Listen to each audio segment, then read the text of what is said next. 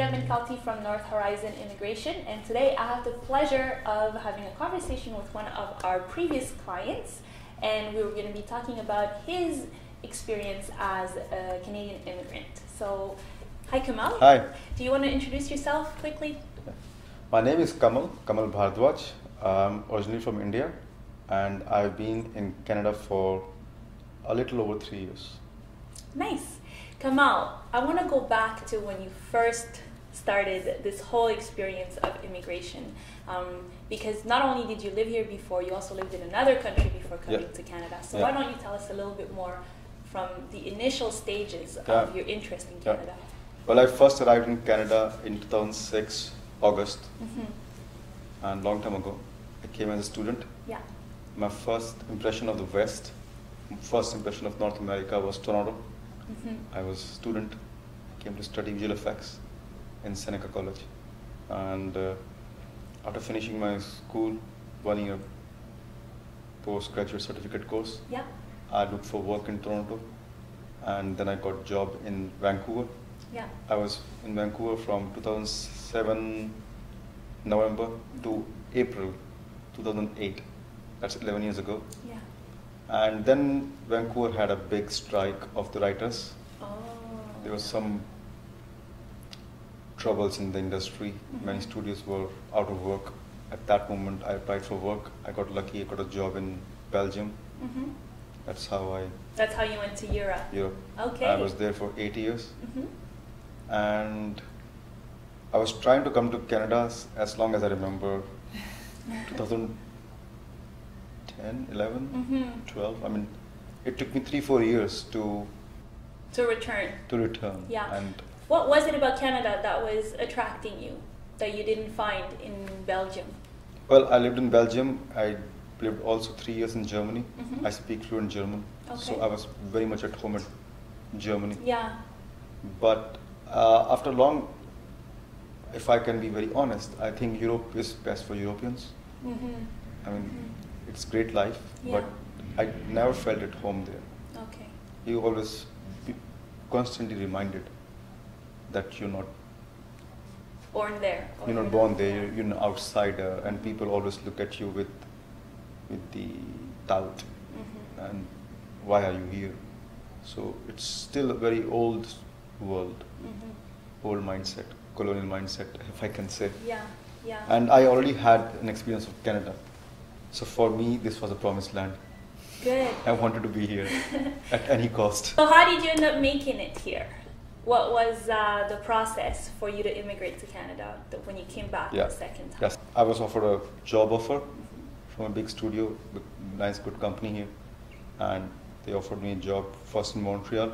I refused Montreal, otherwise I would have been here 1 year before. Then they came up with another offer, Vancouver, and I've been to Vancouver before. I lived in Vancouver, so I jumped on the offer, whatever money they offered, and I said, okay, this is my one-time ticket. I've been immigrant 5 or 6 times. Right. After so many countries. I began my life more than 5 times from scratch. So I'm a professional at reinventing your life. Immigrant. So I was very fearless. I took my chances. I think you came here, you were working here, but were you? Yeah. So my wife was the primary applicant. Yeah. Even though I had a job here, and even I had education here, but still my points were not that high. Yeah. But my wife was the primary. So our case was complicated. That's why you came in the picture. That's right. And I was you had some experience, but it was too far in the past, so we couldn't use it right now. But then, thankfully, your wife, she had a PhD, and that gives a lot of points in the express entry permanent residency system. So I was the secondary applicant. I had some good points. We both decided to take the IELTS exam. We scored reasonably well. She scored better than me. I was still good, but she was the primary applicant, and we applied from outside Canada. Correct. Because she was outside of Canada while you were inside of Canada. And I came here first alone, So I still remember I arrived on February 6th, Yeah. 2016. And how did we get in touch? Through another friend who spoke very highly of you, and they Yes. were very happy. In the in the same studio or in another studio? No, it's also connected to Europe. I work with Camille in Belgium. Camille, who is in the same industry as Yes. you, he's also in visual Yes. effects, I remember. But I met him in Brussels in 2008. Yeah. And he also moved around to Australia, and then he came to Canada. Because I helped Camille Yes. 1.5 years before Yes. you, approximately. And yes. he highly recommended, and I'm very happy I took his advice. Yeah, we're really happy to have helped you. I remember then you were telling me you have a child also. Yeah. Your son is here. How does it feel now that the family lives in Canada? I have to pinch myself sometimes. I'm very grateful, actually. It's surreal. If one word, I can say it's surreal. I can't believe it must be some stars from above. I'm super happy. I'm blessed. Is your son growing up here feeling like it's home yes, for him? Yes, he's loving it. I mean, of course, sometimes he talks about Belgium, wants to go, like today when the grandparents are going back. Yeah. So we feel the pinch that he wants to go back with them. To be close to them. Yeah, he doesn't understand that, but I mean, this is life. Yeah, it happens a lot when people move. Yes. Okay.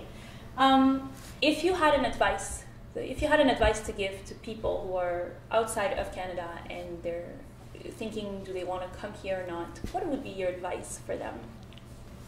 I would say take your chances. I mean, it's your life. You have all the right to make it better. So take your chances.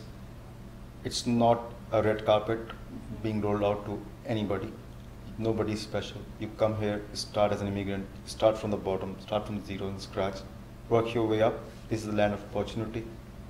And if you work hard, you'll be rewarded. And just take your chances. Do you think it's important for people to work with professionals also? Of course, yes, yes. I'm not saying because my case was a bit twisted and complicated, and we were kind of stuck in not knowing if we were making a mistake, because you can do it yourself, but it's like lottery. It may work, it may not work, but when you work with a professional, like I remember my time, I presented my case to you, and you said that when I say it will be done, you will get it, and that's when I felt I'm in safe hands. That your confidence, like, helped me feel at ease. That okay, yes, that's the positivity I felt. Okay, yes, somebody is saying it will be done, means it will be done. So we're on the right track. In the right track. Yeah. Because one small mistake, it will cost you. It just not cost you more. It will be the whole anxiety and the pressure and the stress of doing it all together, or going through the entire process again, and you lose more money in that case. So I mean, that's why we go to professionals, so get it done right first time. Thank you. Well, we're very happy that we were able to help you and your family, and we always remember you. With, I think you played a big role, and I'm always grateful. That's why I keep recommending your name. Thank you. Thank you very much. Well, that's it for today, and if anybody wants to know more about immigration processes, you can look at all our other videos on our YouTube channel and get more information on what may or may not work for you and your family. Thank you. Thank you.